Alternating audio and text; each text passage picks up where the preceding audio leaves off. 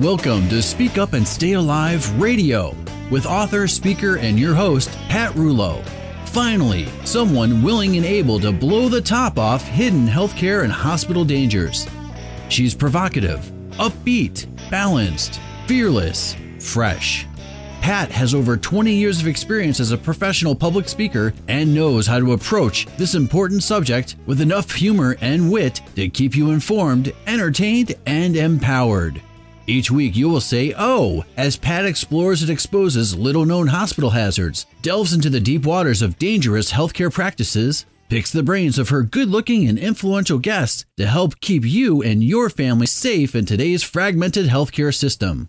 The program is not intended to replace medical advice from a licensed professional, but rather to encourage you to become a well-informed participant in your health and well-being. And now, your host, Pat Rouleau.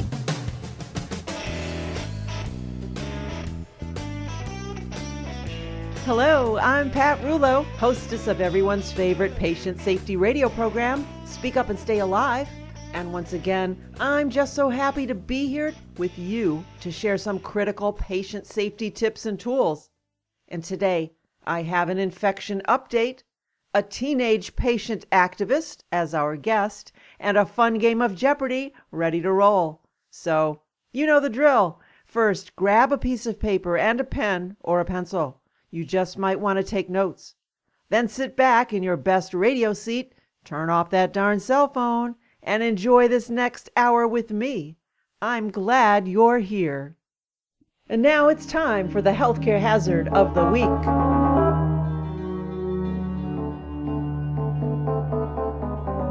C-diff.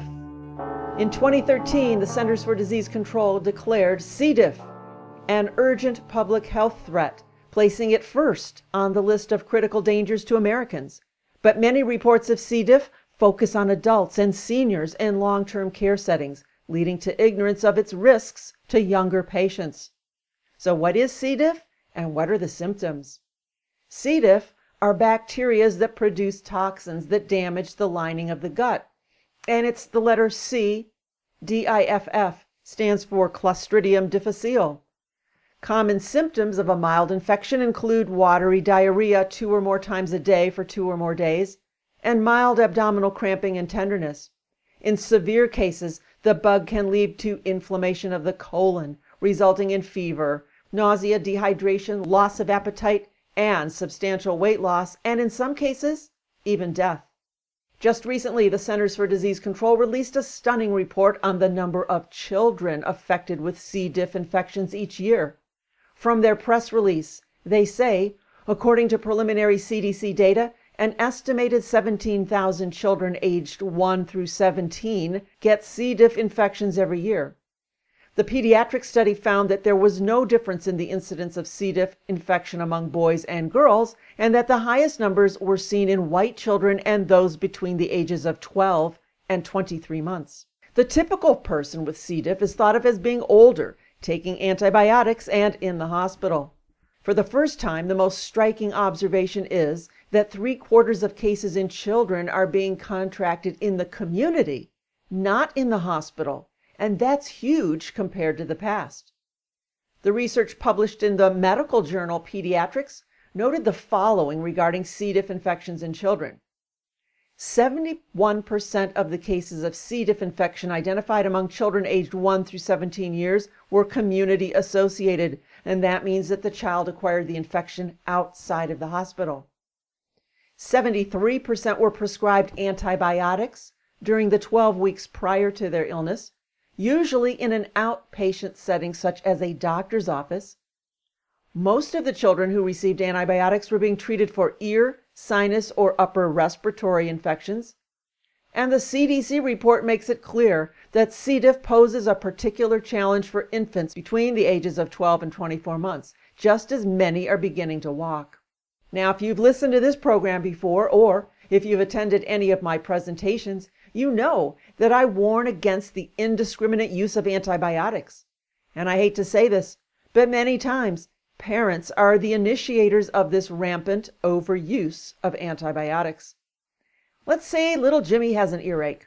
He's crying and tugging at his ear, The parent takes him to the doctor and demands some relief. "Can't you give little Jimmy something to stop this terrible crying?" The doctor peers into Jimmy's ear and writes a prescription for an antibiotic. Here's something the parent does not ask, but should. Is it really a bacterial infection? How do you know that? Because antibiotics do nothing to relieve a virus, an allergy, or a crabby, whiny child. But the parent wants to feel that something is being done, and the rush doctor wants to satisfy his client, and off we go. Now, of course, little Jimmy will not fall over dead after taking a course of these antibiotics, and that is one reason why they are so dangerous. You don't feel any negative results, so all must be good. But it's the cumulative lifetime effects that linger. Remember the word origin. Anti is a prefix that means against. Bios is from the Greek word that means life. Therefore, an antibiotic is against life, good and bad. It's not smart enough to know the difference, unless, of course, it's a relative of the smartphone, the smart meter, and is considered a smart antibiotic. Sorry. Well, antibiotics kill everything inside the gut, and when good bacteria that protects against infection is wiped out by antibiotic treatment, well, it's easy to see how this works. A key way for us to begin to reverse the striking number of infections in children is more prudent use of antibiotics, because antibiotic exposure is a key risk factor for C. diff. So what should parents do to keep their children safe from C. diff? First and foremost, don't demand antibiotics if your doctor says your child doesn't need them. Nearly 50% of antibiotics are inappropriately prescribed, according to Jan E. Patterson, MD, President of the Society for Healthcare Epidemiology of America. Second, as parents or even grandparents, if your child has symptoms that you plainly see are severe and out of the ordinary, if your child comes down with persistent diarrhea, you may want to consult a doctor to make sure it's not C. diff. And remember today's program. It might be signs of a C. diff infection, especially if your child has recently taken an antibiotic. And in the presence of such symptoms, especially when initial treatments don't work, ask about a stool test. In a hospital setting, studies prove that pathogens such as C. diff and MRSA can persist on environmental surfaces for months at a time and can be found facility-wide in non-isolation rooms. Combine that with studies that indicate that only 50% of environmental surfaces in a typical hospital operating room or a patient room may be effectively disinfected, and these surfaces can enable transmission of dangerous pathogens. These high-touch surfaces that may have been missed during routine cleaning include bed rails, doorknobs, and handles, as well as areas that may be difficult to clean manually and thoroughly, such as walls, light fixtures, windows, floors, privacy curtains, and everyone's favorite, the TV remote.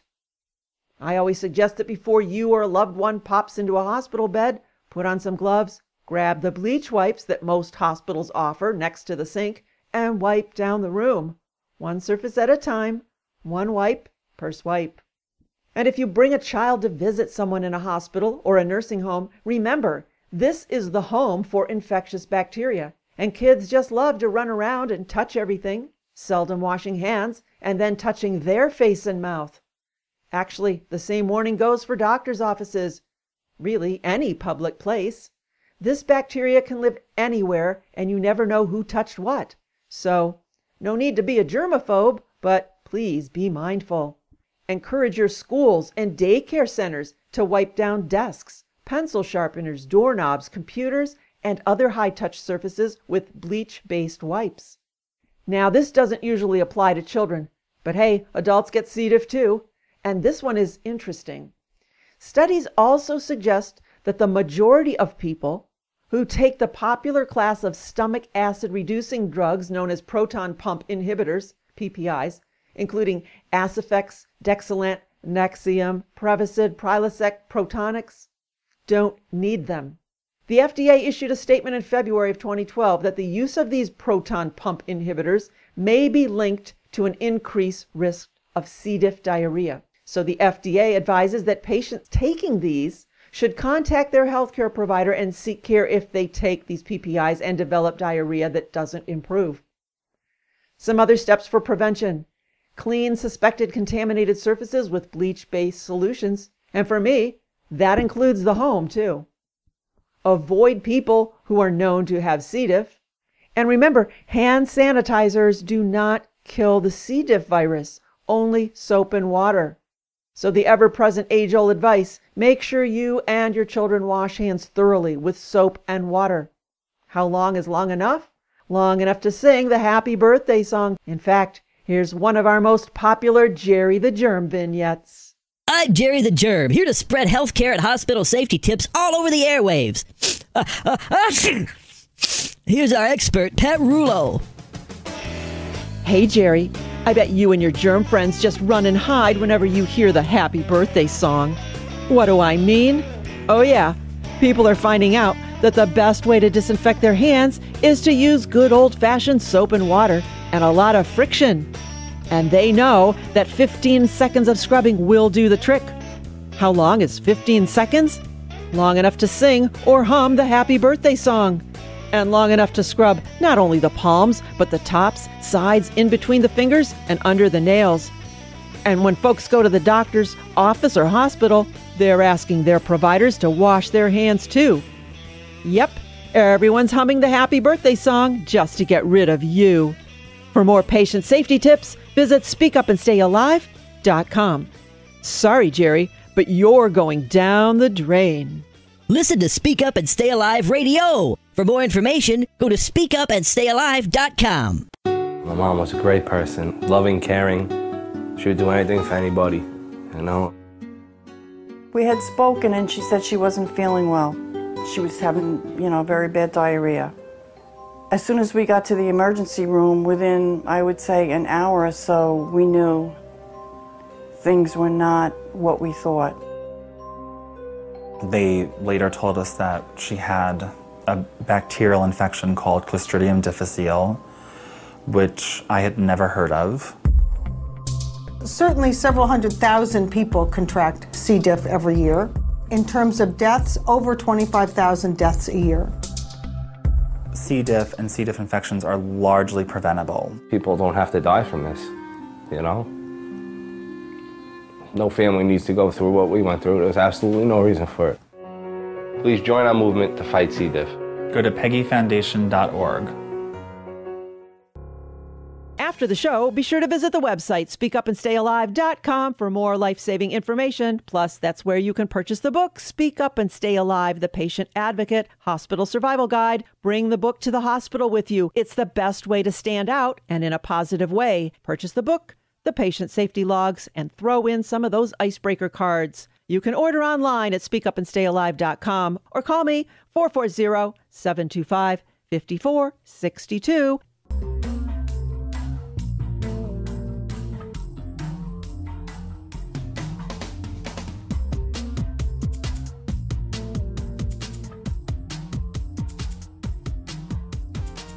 You are listening to Speak Up and Stay Alive, Patient Safety Radio. I am your hostess, Pat Rouleau, and today I want to share a special guest, or two, but first, let me tell you how I found them. While doing some research on the internet for a completely different topic, I came across a YouTube video posted by a 15-year-old girl that addressed the question, why does everything beep? Her words resonated with me, as I experienced all of this hospital beeping during my mom's 4-month stay. So her video actually prompted me to do a hospital hazard of the week on alarm fatigue, which aired a few weeks ago. Intrigued by her young yet similar point of view that most patients share about noisy hospital rooms, I looked for more information about her and came across an epic monologue that she posted addressing her irritation with how hospital patients are treated, especially teens. Now, at my last count, that video has over 54,943 views since published on January 22nd of this year. So let's take a listen. So the doctors don't let you sleep at all. Like, if you think you're going to get sleep, then you're crazy.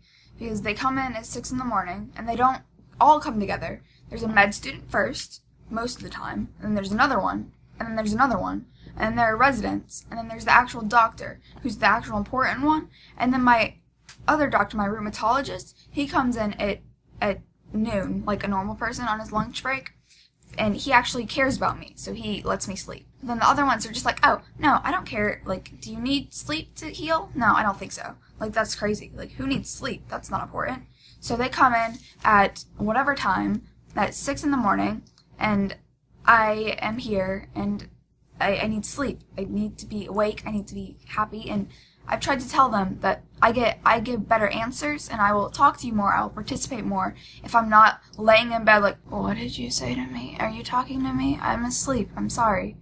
Yeah, so that's not going to work if you're not getting me engaged and talking to you. Then that's how people work together and do things, because they talk, and if they don't talk, then it's bad. It's just, it really annoys me too when they ignore you and they try to talk to your parents. Like, I am 15 years old. I know that's not that old, but at least I should have some say in what I want being done to me. Like, I am the patient and I need to be heard. Like, I am the patient. It's going to end up happening to me anyway. So if you try to leave the room to protect me from whatever, it doesn't work. I would like to hear what you're about to do to me. If you're about to poke me with a freaking needle, tell me. If you're about to cut off my arm, tell me. I need to know. Well, what started as an innocent video out of frustration ended out as an article in Forbes and much national recognition. I guess it's refreshing to hear our concerns and similar thoughts being voiced with such honesty and freshness. So the voice of those videos is here with us today. She is Morgan Gleason, and her mom, Amy, is also with us. So welcome to the show, Morgan. Thank you for having me. And welcome to you, Mom. Hi, thank you for having us. It's our pleasure. Well, Morgan, before we dig into your thoughts about your experiences and patient experience, will you briefly share your medical journey with us? Why is it that you know so much about hospital stays?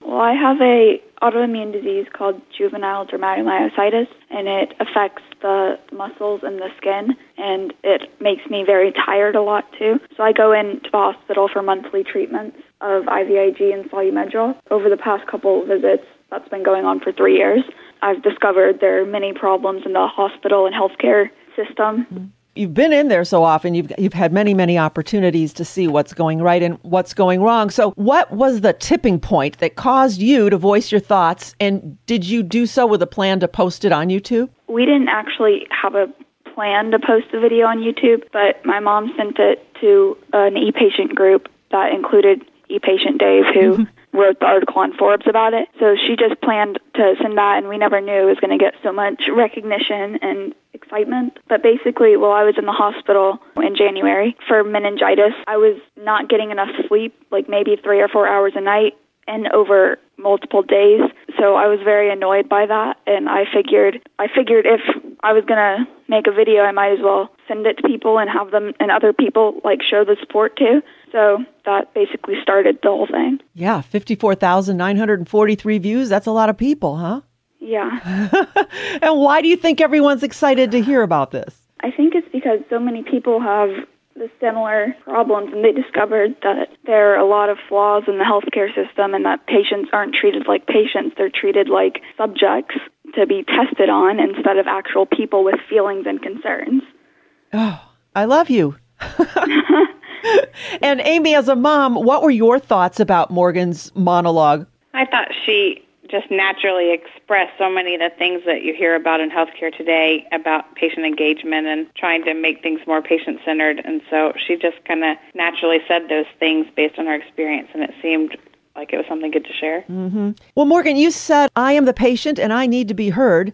And I was also thrilled to hear you use the word engaged. And I want to talk about that statement as it relates to children and teenagers, because obviously you're not of legal age to make healthcare decisions. So often I would imagine that healthcare providers, and I'm sure some parents, seem to discount and even ignore the wishes and thoughts of a young patient.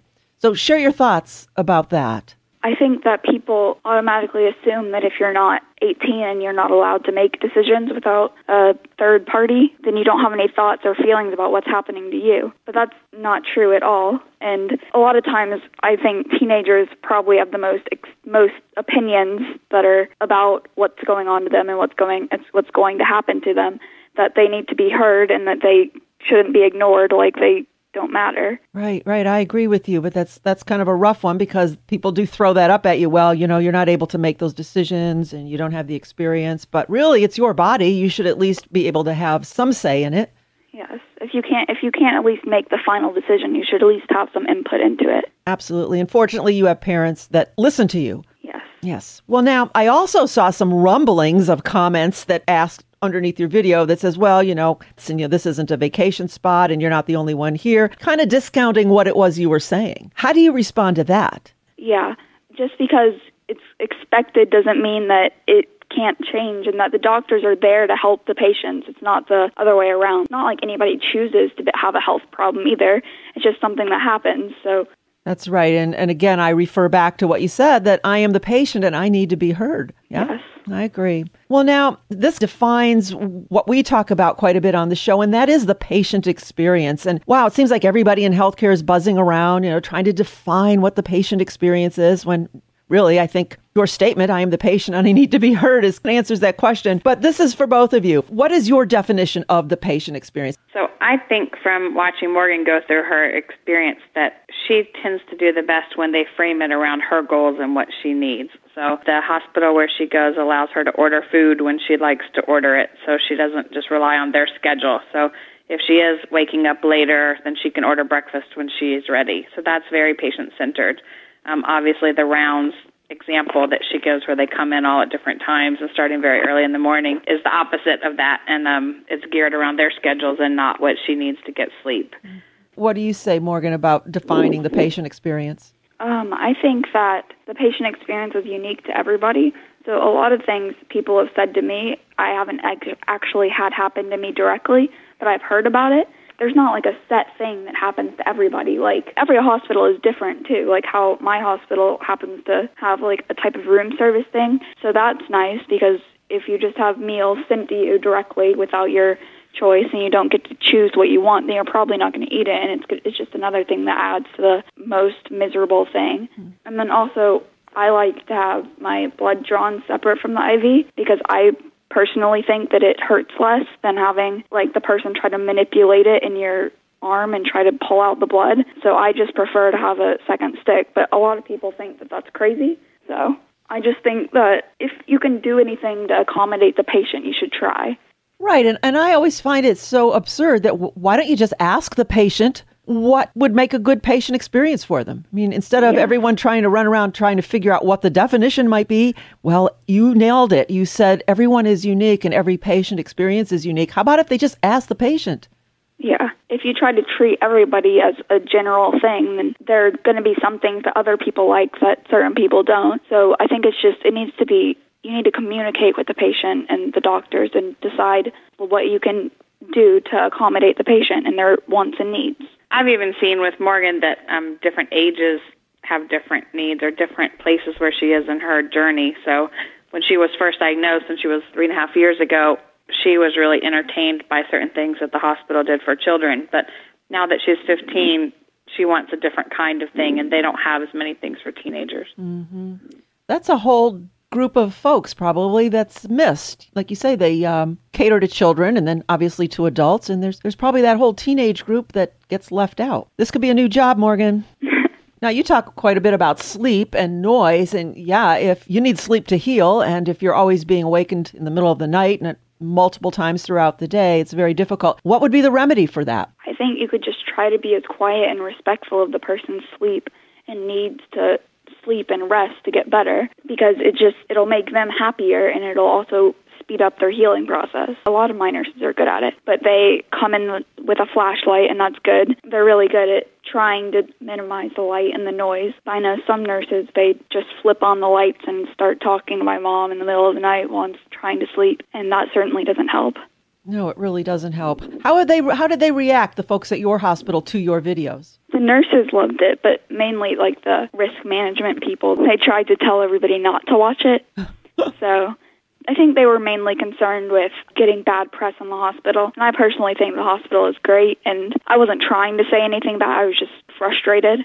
So. Right. And I don't think it's anything particular or unusual to that specific hospital. It happens everywhere. Yes. Yeah. Well, now, I imagine that your life changes when you have a chronic disease or when someone in your family does. Share with us, both of you, some of the good things that have come from all of this.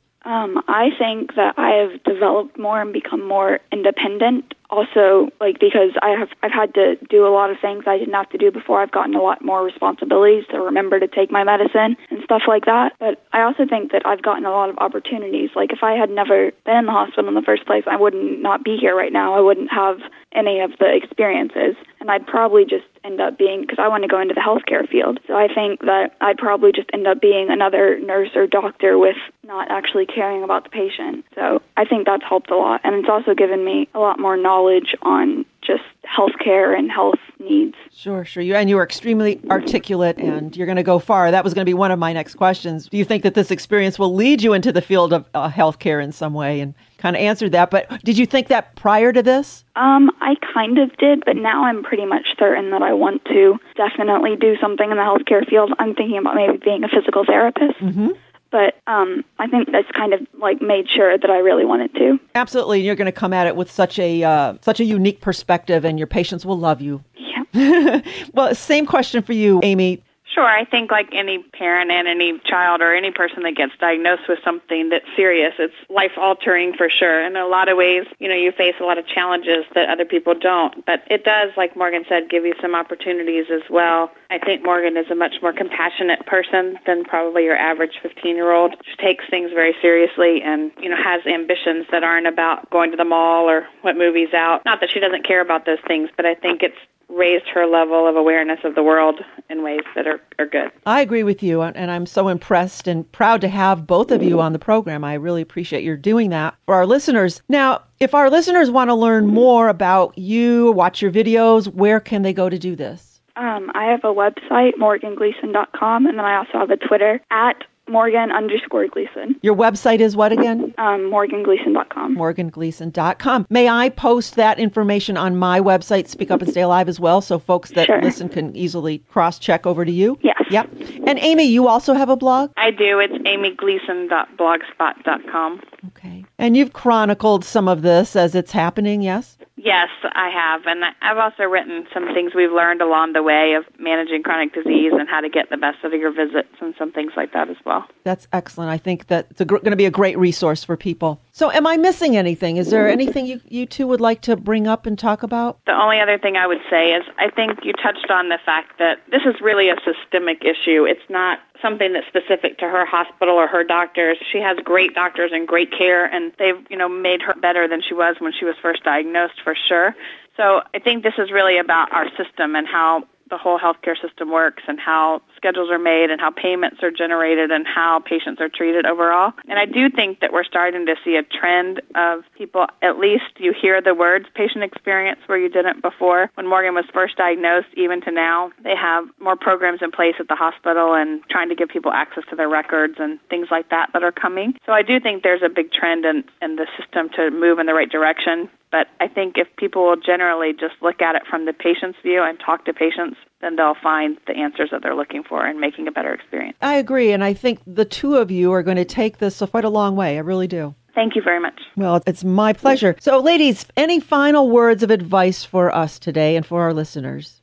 Don't be afraid to speak out, definitely. Don't feel like you need to listen to the doctor all the time. You should definitely listen to the doctor, but don't feel like what they say is set in stone. You should still have an opinion also. Excellent. And especially for teenagers, do you have any specific advice for teenagers? I think that you should be engaged with your health care, and even if nobody will listen to you, you should still try to voice your opinion, because somewhere along the way someone will listen to you. I agree. I think patients getting engaged in their health care, as it's been said, is the blockbuster drug of the century, and I think it will change our health care the way we know it. Great. I love blockbuster drug of the century. I'm going to have to use that. I think Leonard Kish said that. Well, then I'll borrow it.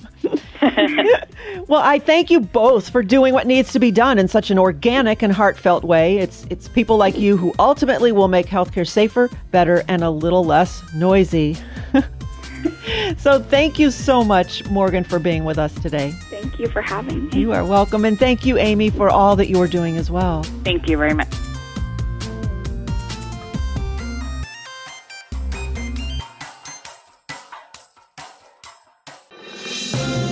And with that, let's hear some legal news you can use. Let's spend the next 2 minutes with our friends at Schraff & King. They always have the answers. David, Francis M. left a voicemail. I signed these documents 10 years ago. Should I complete a new living will or medical power of attorney?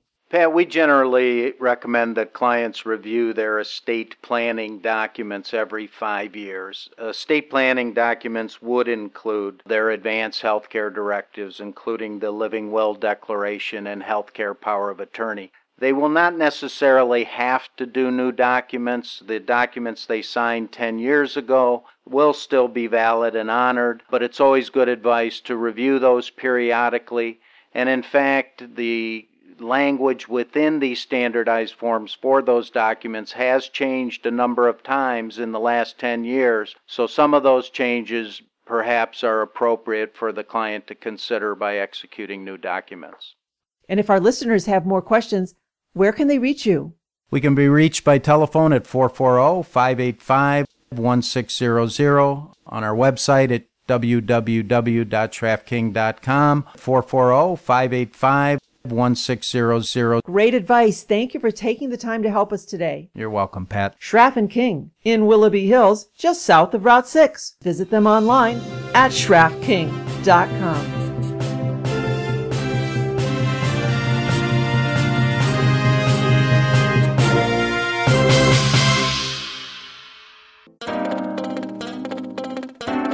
Okay, I'm good to go. You are listening to Speak Up and Stay Alive, Patient Safety Radio. Now you can join us every Saturday morning in Cleveland, Ohio, or you can listen to us live online from anywhere in the world at the station's websites. We're also on the XDS Cumulus satellite for every other radio station in the country to pick up. So if you love this show, which you should, and you have a friend or a family member in another city or state and would like for them to hear the program, just tell them to contact their local program director and they can very easily pick up this show and add it to their current lineup. I am your hostess, Pat RuLo, so happy to spend this time with you to help you survive any healthcare or hospital encounter. Well, Eric is back after his birthday break. Woo! Yay, birthday boy. And it is that time again. I think you boys picked another oldie but goodie out of the game chamber, and that is, are you in jeopardy or are you safe? This is going to be fun. Is Don in the booth? He's ready. Okay, here we go. In 5, 4, 3, 2, cue lights, music.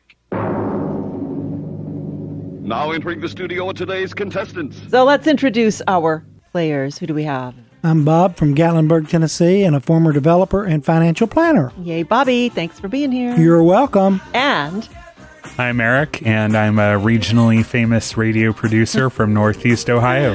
And you're older. A little bit. Uh-oh, he reached that milestone of what, 30? 28? Boys never tell. He won't tell. These people will compete today on Are You in Jeopardy? Or Are You Safe? All right, as a reminder, here's how it goes. I will read a health-related statement, and you guys have to decide if you're in jeopardy or if you're safe. Now, remember, you will have limited information to make your decisions, so in a real-life situation, you would ideally have more information in order to make your truly informed decision. Okay? Ready? Go for it. I'm waiting on you. Let's do it. Let's do it. Here is the Speak Up and Stay Alive question number 1. You're shopping for a cola beverage. Coke or Pepsi? You choose Pepsi. Are you in jeopardy? Or are you safe? That is so bad. You're in jeopardy, big time. Right. You're not safe. Okay. I would say jeopardy just because it's cola, period. Okay. You know, not the most healthy drink. Absolutely. First of all, yeah, both of them not healthy drinks, too much sugar. But according to a study published by Consumer Reports, Pepsi products contain dangerously high amounts of, MEI, the chemical added to create the lovely caramel color. Yeah. Under California's Proposition 65 law, any food or beverage sold in the state that exposes consumers to more than 29 micrograms of MEI per day is supposed to carry a health warning label.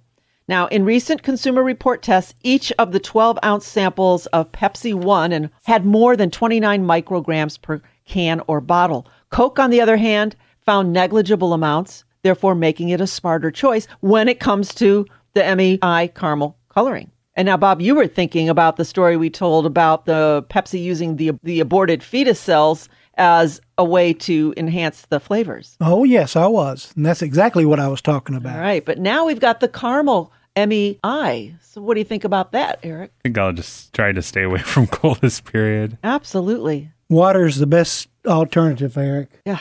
Just drinking chemicals, caramel chemicals. All right, guys. Speak up and stay alive. Question number 2. You are in the hospital for a week and seldom get out of bed. You think, what a great time to catch up on my rest. Are you in jeopardy or are you safe? Eric's pondering that. I'm really just not sure what to think. Okay. What do you I'm going to say you're in jeopardy because I think you need the exercise, you need to move around, you need to get up. And if you don't, all your muscles are just going to relax and you need to get up and move around. You are right. Yes, you've got muscle atrophy, but this can also help prevent bed sores and blood clots that can form in leg veins. Yeah. So when you're up to it, ask your nurse or a friend or a relative to help you get out of bed and, if possible, take a stroll.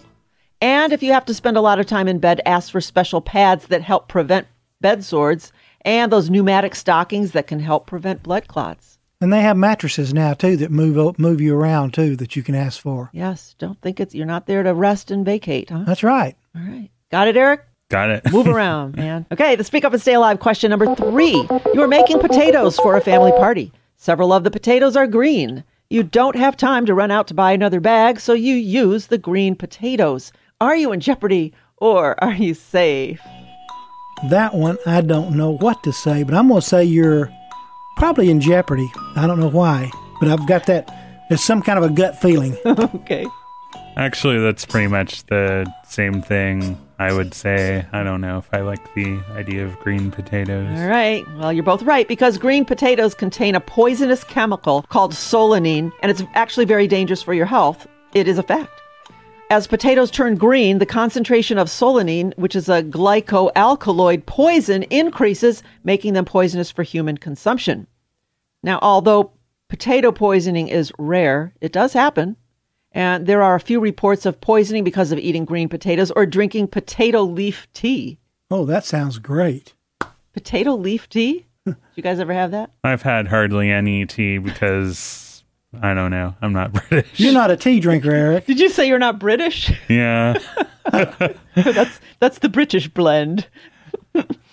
Anyway, here's 3 potato tips. Do not eat potatoes that are spoiled or green below the skin.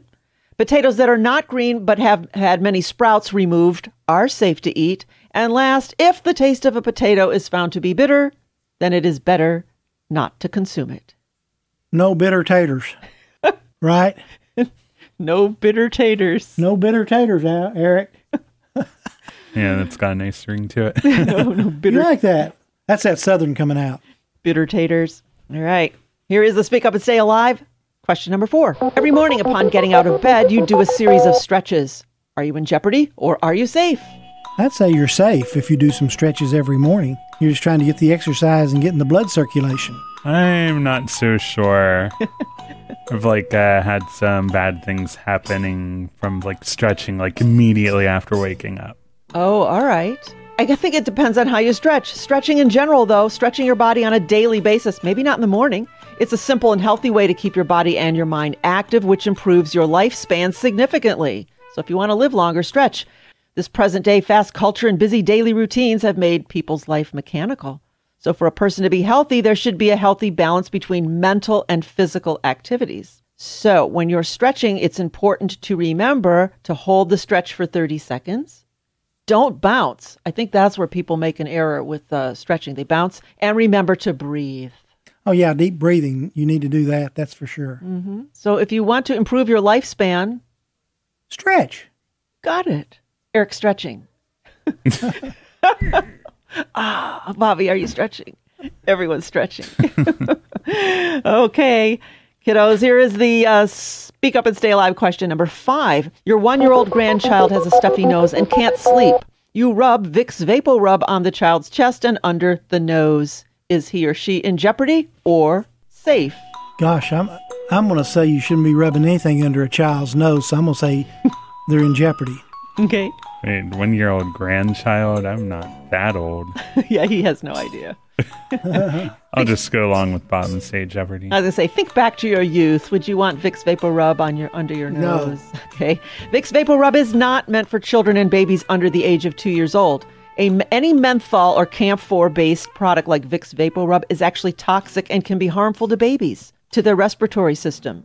Recent studies have found that putting Vicks Vapor Rub under a child's nose actually makes it harder for the child to breathe because it leads to increase in mucus and congestion, especially in children who have narrow airways when compared to adults. So it even says that on the container, not meant for children under 2.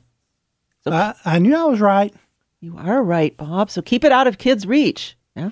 Yeah. Well, thankfully I still don't have any kids to reach for it. Well, we don't even know how old you are, so we can't even go there with that, right? Sure. All right, so we learned a few things today. Do you guys remember? Maybe. The first one was don't drink Pepsi. Got it. All right, we learned about how the caramel color in Pepsi is called MEI and is dangerous to your health. We learned about moving about in the hospital to avoid bed sores, the dangers of green potatoes, the benefits of stretching in the morning or not, and Vicks Vapor Rub on kids.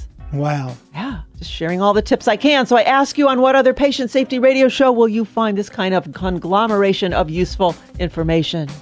What other patient safety radio show is there? There's not any. There isn't. And if there is, it surely isn't like this one, right? Thank you, Bob. You're welcome. Thank you, Eric. You're welcome. All right. And folks, don't move an inch because there's so much more you can learn about healthcare and hospital safety on America's favorite and perhaps only patient safety radio show, Speak Up and Stay Alive Radio. You got it. Got it, guys. Did good.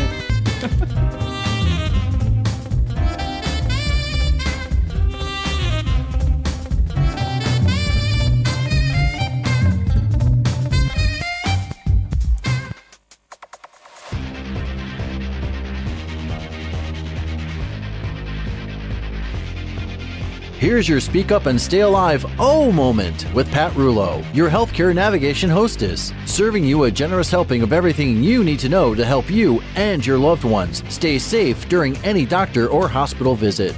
I received a phone call from a listener a few weeks ago, and she told me how she was unnecessarily burned by a CAT scan at a freestanding clinic. She received 5 CAT scans within a short period of time that has left her thyroid compromised, despite the fact that she asked the technician for a thyroid shield who refused to give it to her. She called and asked that I look into this and perhaps talk about it on the show. So what exactly is a CT or a CAT scan? Sometimes referred to as computerized axial tomography, CAT, C-A-T. The CT scan is a medical tool for the diagnosis of disease, trauma, or abnormality in patients with signs or symptoms of disease. It's used also for planning and monitoring therapy. What's new and dangerous, though, is that these scans are being marketed as a preventive or a proactive healthcare measure to healthy individuals who have no symptoms of disease. Many of these locations are freestanding facilities that market to health-conscious or fearful people, whom I call the worried well, and they use this technology to take a look at people's insides and promise early warnings of cancer, cardiac disease, and other abnormalities. So what's the problem with that?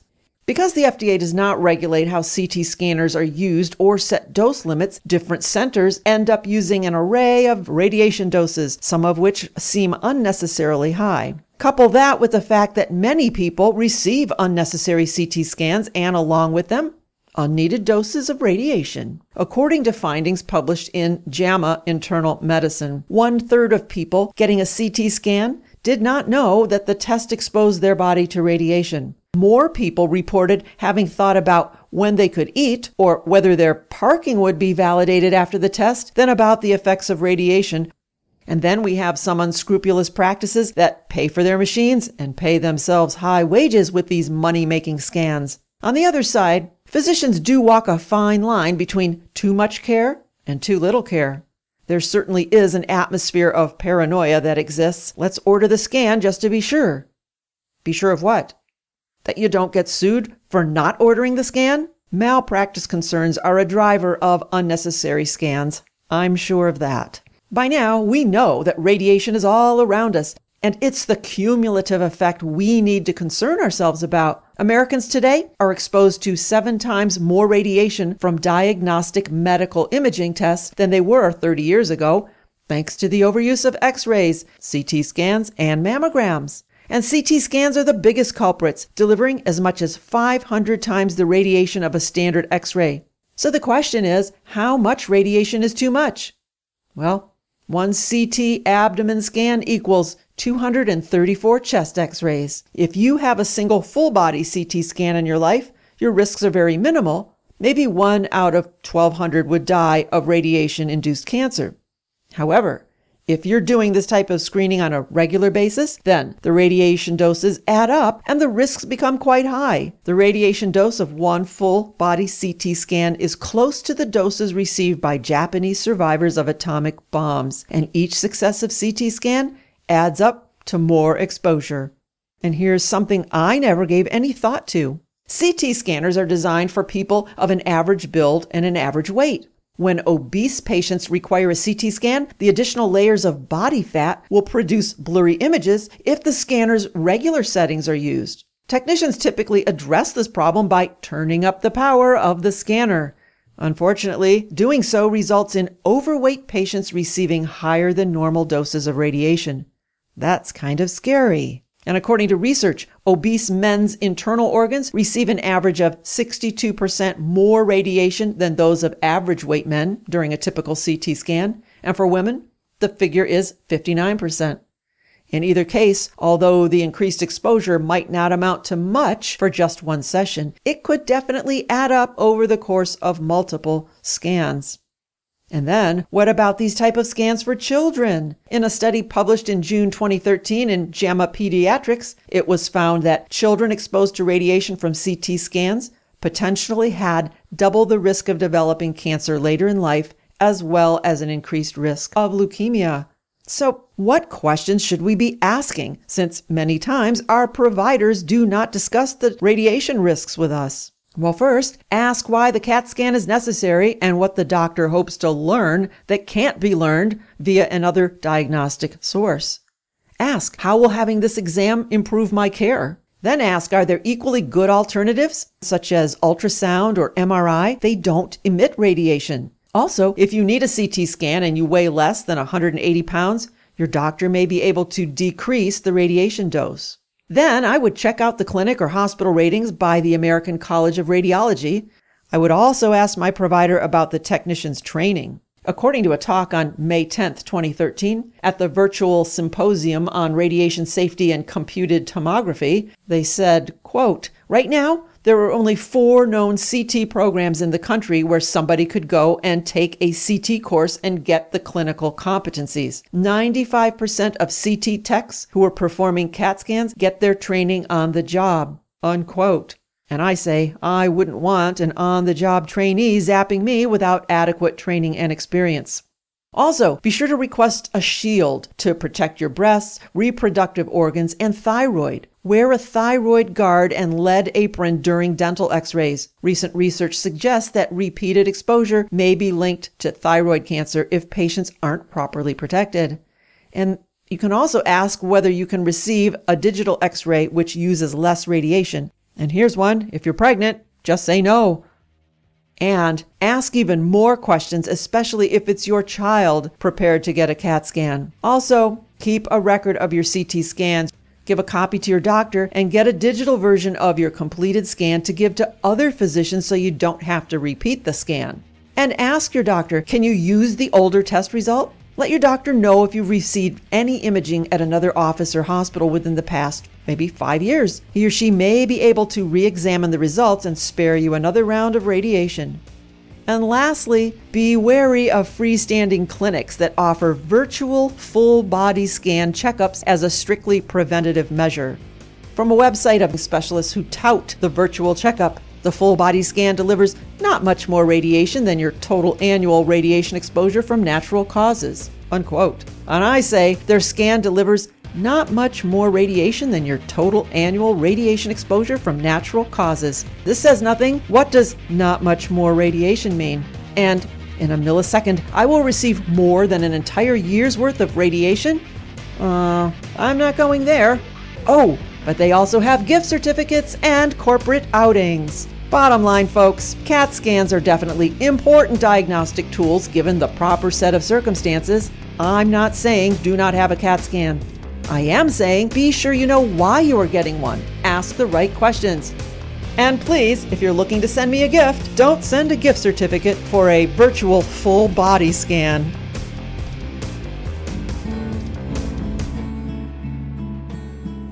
You're listening to Speak Up and Stay Alive, Patient Safety Radio. I am Pat Rouleau, your hostess and author of the book, Speak Up and Stay Alive, the Patient Advocate Hospital Survival Guide, available at all of our live speaking events or at our website, speakupandstayalive.com. And I want to remind you, if you're looking for a speaker for your next event, I'm happy to share my expertise with your group. My presentations are always fun, fast-paced, and full of information you will not find anywhere. So call me. And let's talk about how we can make your next event a memorable and worthwhile experience. I'm at 440-725-5462, or you can always email speak@speakupandstayalive.com. Now we're short on time today, and be sure to come back next week. Lots more to share with you. So tell your friends, mark your calendars, and set your alarms for next week. Same time, same place, but not the same information. Start your week with an O. Speak Up and Stay Alive, Patient Safety Radio. And until next week, I hope you have a healthy and a happy week. I am Pat Rouleau, and I am your guide to safe and successful healthcare and hospital encounters. The information provided in today's broadcast is for informational purposes only and was not intended for use as diagnosis or treatment of a health problem and should not be considered as medical advice. If you've missed part of today's show or just want to share the information with friends, you can listen to all of Pat's previous shows at speakupandstayalive.com. Want even more information? Purchase a copy of Pat's book at speakupandstayalive.com. Or you can call Pat at 440-725-5462. Until next week, remember, it's okay to ask others to wash their hands. You have to speak up and stay alive.